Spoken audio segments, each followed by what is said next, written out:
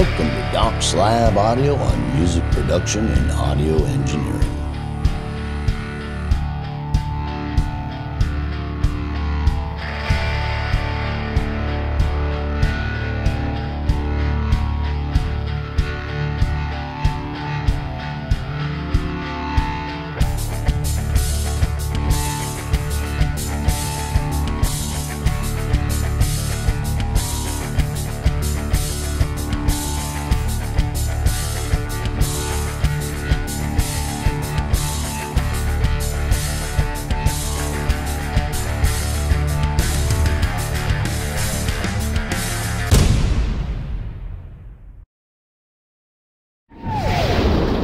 Welcome to Doc Slab Audio and our Insights series.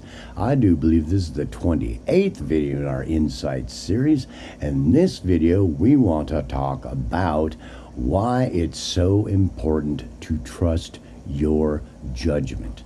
And this basically is a very simple concept, but it gets really complicated dealing with the industry because of how many opinions there are and how many different types of productions that there are that people are working in, whether they're composing or they're artists or they're engineers, to that things are done properly and well the way they should be done in their niche, and also their opinion of how things should be dealt with. It's a huge problem, and why I'm addressing this is because there's so much information on my channel about concepts and ideologies that are possibilities. That doesn't necessarily mean that any one of those things has to be a rule and a law for you, depending on how you see it. But there's something you should consider and think about, like my downloadable notebook that I put on the Abouts tab that has all this stuff in there going through, recording phase and editing phase and processing phase and mixing phase and mastering phase, and all the videos I put on there about working through that stuff, that it very much can be dictated by your opinion, how you like to do things, and how you like things to sound, which could be very different from a lot of other individuals that you might even look up to as successful producers, engineers, and artists, but you might not see it that way and want to produce that way. And so even something like in my recording procedure and recording that I put the videos on in going through that in my first master series, you have to really consider as you develop as an engineer, an artist, and a producer, that these are things you really need to think about to work out how you do things and why, your judgment is so important, and why working through productions and spending time doing it is so important for you to get comfortable with your judgment, your opinion, and how you do things. Because you will find some of the most successful people eventually found that they got really comfortable with the way they do things. They got a pretty good understanding how things are in reality, dealing with any one of those areas, and then started working out their own workflows, how they like to get things done, how they want things to sound, and got really comfortable doing it and started really honing and perfecting their skills doing it that way. Does that make sense? And that doesn't mean discarding other people's opinions in the way they do things. That's definitely not the case, but you being able to take that with a grain of salt and go, that's nice, Bob does that with his kick drum, or Timmy does that with his snare, or Jimmy does that with his composition, or Tommy does that when he's as an artist and he's performing, or Jimmy does that in his mastering, or on and on and on. That doesn't mean that that's law, because that's an opinion. You need to formulate yourself and good, solid opinions and decisions and conclusions about things that are happening and be able to hear that it sounds good to you, which is almost impossible to teach. And then you get to that point where you see Bob's a successful composer, or a successful artist, or a successful performer, or a successful engineer, that they, or a successful producer, that they've honed their skills and it worked. They got it to work for them. So you definitely don't want to discard the successful people, but that doesn't mean it's going to work for you. And that doesn't mean that's what the future holds and that's what will be accepted. Innovations are made all the time in music and in engineering and in producing by people trying to do things differently, their own way, and trying unique, different perspectives and ways of going about doing things and final products. So it's a very complicated thing that's very hard to teach.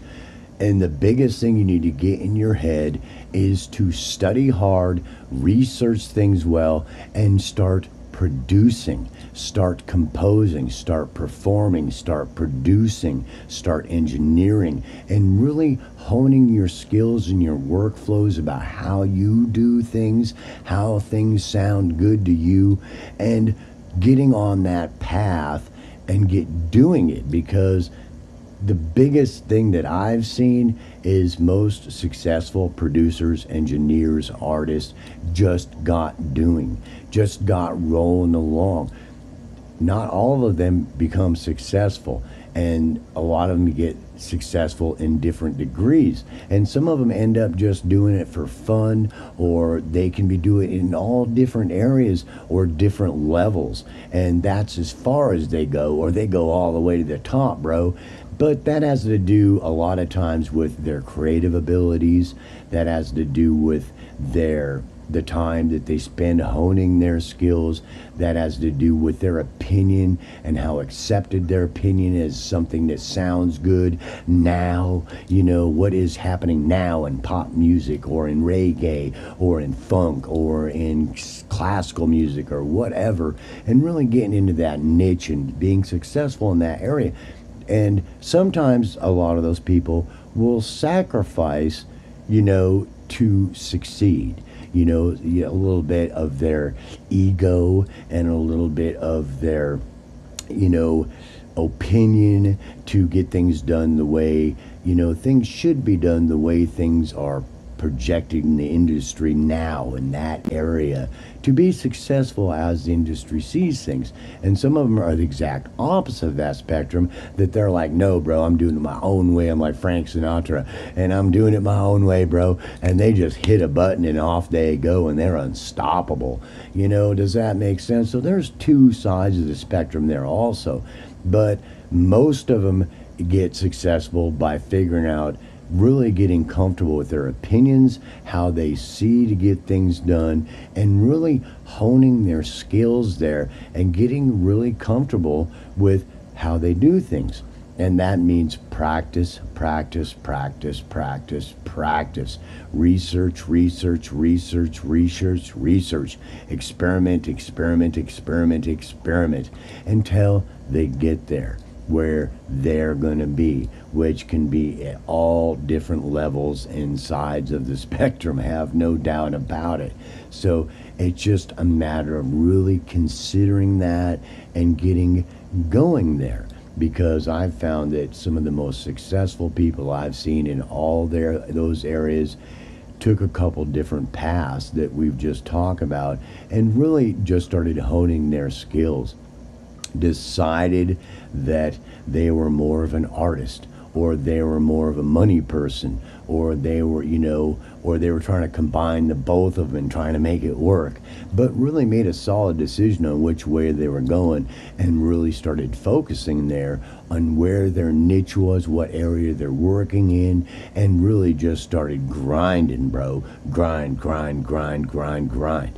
And all those areas honing and perfecting themselves, which no matter which way you go, that it's a lot of work, and you got to get ready for that, and you really got to know how hard do you really want to work? You just want to have fun. You're somewhere in the middle. You want to be top notch in any of those areas, and really have that defined in your mind where you're going in any one of those areas before you ever take off. And as you take off, keep that objective in mind so that you're really working towards that objective and not frustrating yourself and not getting where you really want to be doing what you want to do with all this stuff, because you're not really going where you want to be to begin with, and you're never going to get there trying to be something you don't want to be and doing a bunch of stuff that's unneeded for what you want to do.